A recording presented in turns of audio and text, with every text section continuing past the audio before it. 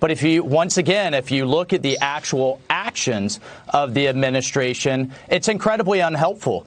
They've given away all leverage right up front. And we're seeing this as a theme with the Biden administration in terms of handing out cash, hoping it fixes the situation. So they've already agreed to give hundreds of millions of dollars to the Palestinian Authority without any conditions, without a denouncing of terrorism and Hamas in the West Bank, without changing what's being taught in its school curriculum, which basically teaches Palestinian kids that Israel is evil, and importantly, without changing the governing situation on the ground. There's just endemic corruption within the Palestinian government that is a real disservice to its people. Yet American taxpayer dollars are going to flow back into that situation. And meanwhile, the administration has distanced itself from Netanyahu and from our greatest ally in the region, Israel, and has begun peace talks with its greatest enemies. Not peace talks necessarily, but